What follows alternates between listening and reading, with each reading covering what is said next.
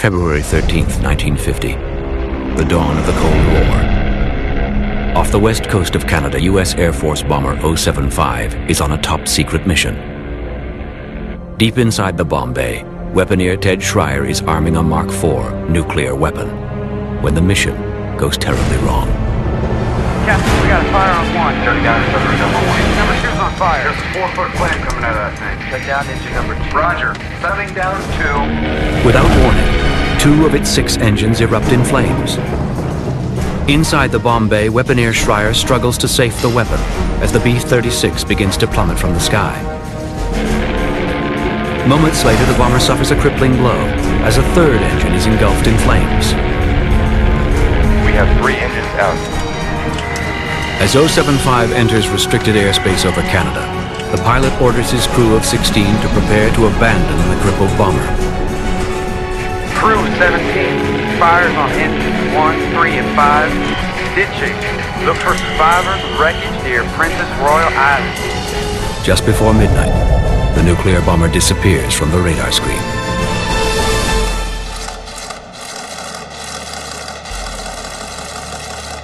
Minutes later, the Pentagon receives the code word that a nuclear bomb has been lost. 3 days later, most of the crew are rescued from Princess Royal Island on British Columbia's west coast. Among 5 crewmen never found is the man responsible for the bomb's safekeeping, weaponeer Ted Schreier. Official U.S. Air Force reports claim the bomber and her nuclear weapon are lost at sea.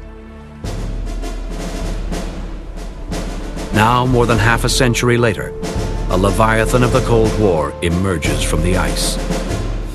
The size of the debris field is just incredible. This is the center of where the plane was destroyed. High up in the mountains of northern British Columbia, a Canadian expedition team travels to the remote crash site of one of the U.S. military's most closely guarded secrets. What do you got? Listen, airplane 92075.